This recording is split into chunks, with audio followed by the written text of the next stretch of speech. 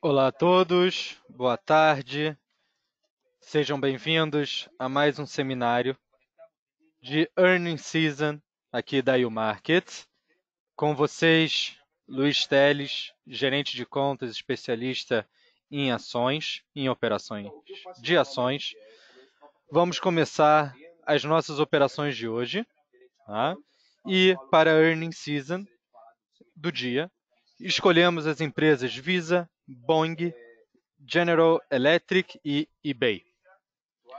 Como eu falo sempre para vocês, tem vezes que o mercado nos prega algumas peças, né? E no dia de hoje, quem fez isso foi realmente a General Electric e a eBay. Tá? Começamos a fazer as nossas análises junto com o nosso corpo de analistas e chegamos à conclusão que não tínhamos suficiente material de análise que fosse nos dar uma operação favorável, tanto para a General Electric quanto para a eBay. Então, hoje, peço desculpa para vocês, mas assim é o mercado. Hoje vamos falar mais sobre Visa e BOEING. Tá? Duas empresas grandes, conhecidas por todos e que têm influência também nessa época de pandemia que a gente está vivendo hoje. Ok? Então, vamos começar a conhecer um pouco mais dessas duas empresas, para quem não conhece. Então, The Bond Company, uma corporação multinacional norte-americana de desenvolvimento aeroespacial e de defesa, fundada em 1916 por William E. Boeing, em Seattle, Washington. A empresa expandiu ao longo dos anos e se fundiu com a McDonnell Douglas em 1997. Em 2001, a Boeing mudou sua sede de Seattle para Chicago, Illinois, e é composta de várias unidades empresariais, que são a Boeing Commercial Airplanes, Boeing Defense, Space and Security, Engineering Operations and Technology, Boeing Capital e Boeing Shared Services Group. Então, uma empresa com todas essas dimensões. A Boeing está entre as maiores fabricantes mundiais de aeronaves e era, em 2011, a segunda maior empresa de defesa e do mercado aeroespacial do mundo. A empresa é o maior exportador por valor dos Estados Unidos e suas ações são componentes do índice Dow Jones, que também tem na nossa plataforma. Porém, a pandemia pegou a empresa Boeing de jeito. Os pedidos caíram 22 bilhões de dólares e as entregas caíram 1 bilhão de dólares. Isso mostra uma diferença de 16 bilhões de dólares em comparação ao ano passado.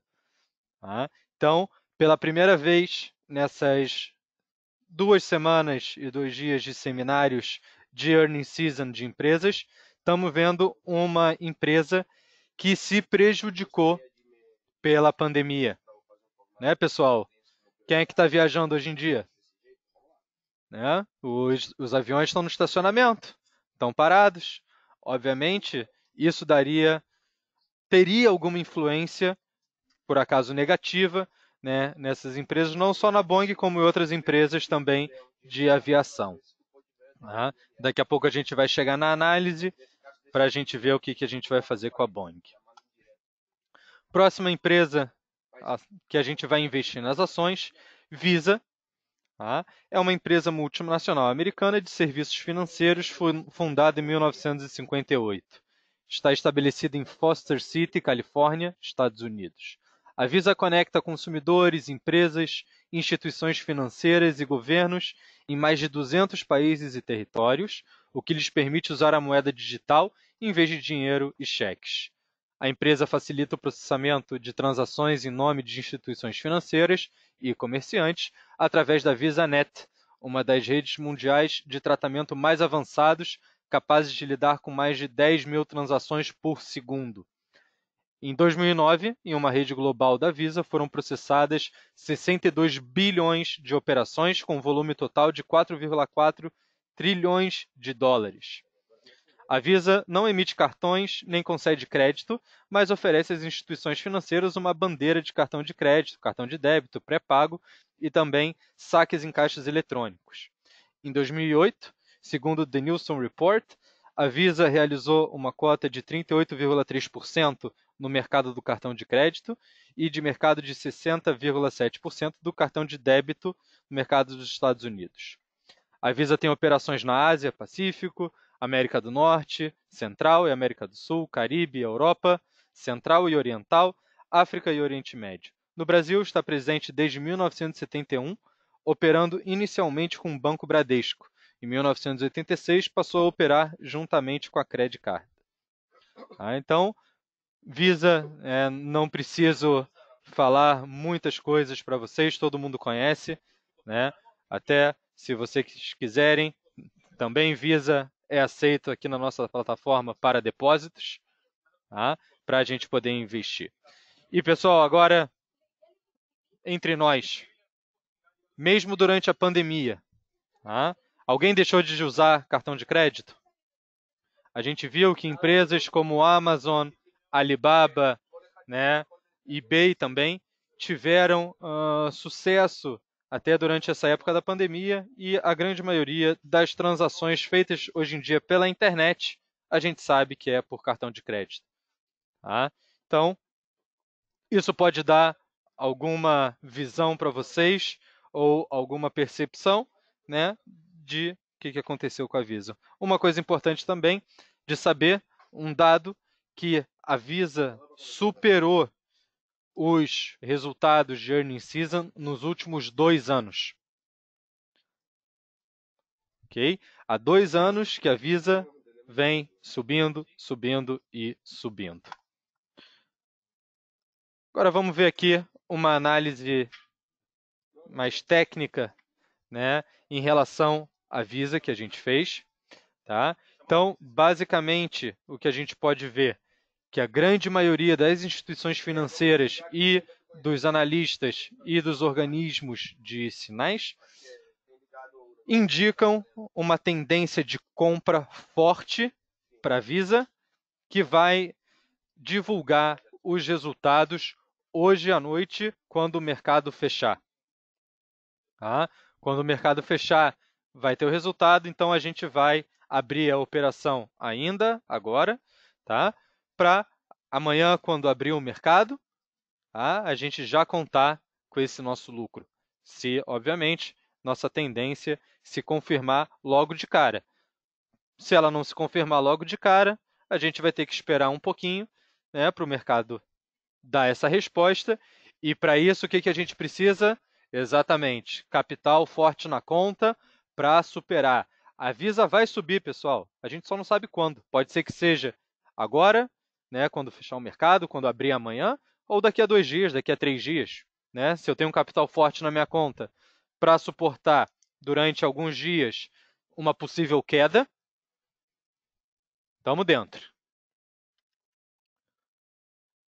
Em contrapartida, vemos aqui, que a gente acabou de falar, a BOEING, né, que foi bastante prejudicada nessa época de pandemia, tá? Junto com outras empresas da área de aviação. Okay? Ninguém mais está voando, faz meses que ninguém viaja, que não tem turismo. Então, obviamente, a gente vê aqui também uma questão da grande maioria dos analistas e das instituições financeiras, né, numa operação de venda. Né? A gente consegue ver, né, uma única operação, uma tendência de compra, tá? Mas vamos junto com os nossos analistas. Ok? Vocês podem ver um pouquinho dos dados. Depois esse vídeo vai para o YouTube. Vocês podem, né, quem também não pôde assistir hoje ao vivo, vai poder ver em seguida.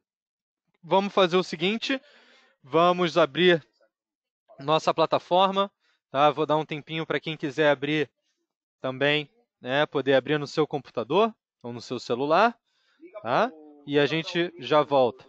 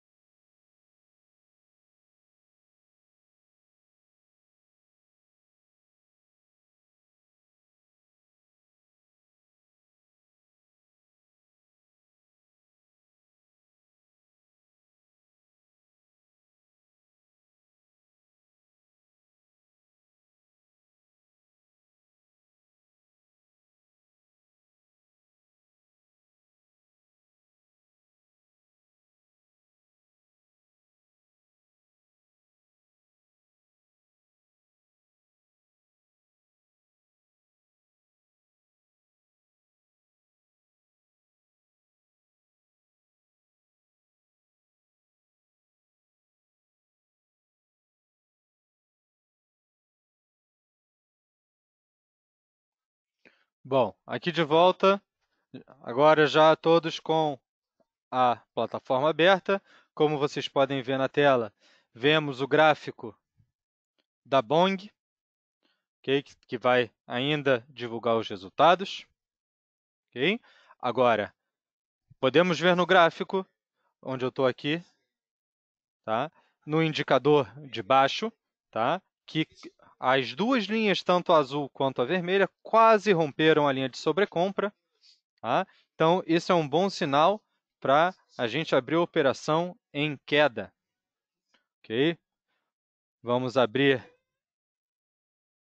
aqui a queda, o ativo BOEING. Já temos definido nosso take profit, ou lucro máximo, no valor, né? Vemos agora o preço de venda 173,09. Vamos botar o nosso take profit 169,15 e vender a mercado. Vemos agora o gráfico da Visa. De acordo com o indicador, né, está subindo, né? Podemos ver também as velas das últimas 4 horas. Tá? Acreditamos que o preço, né, da Visa ainda vai baixar um pouquinho, então a gente vai precisar de capital na conta para suportar, e acreditamos talvez em um curto ou um médio prazo, tá, da tendência da Visa se confirmar de acordo com os analistas. Vamos buscar aqui na plataforma Visa. Vamos fazer uma operação de compra, tá? E vamos ser mais conservadores em relação à Visa para a gente visar um lucro rápido. Tá? Vou botar um objetivo de 201,70. Okay? Na Visa, vamos comprar a mercado. Quem quiser também definir mais objetivos, né, acreditando e especulando que, se chegar a esse valor de 201,70, está com o caminho aberto para continuar subindo. Tá? Fica essa dica para quem quiser e compramos ao mercado. Ok? Pessoal, amanhã também continuaremos com os nossos seminários.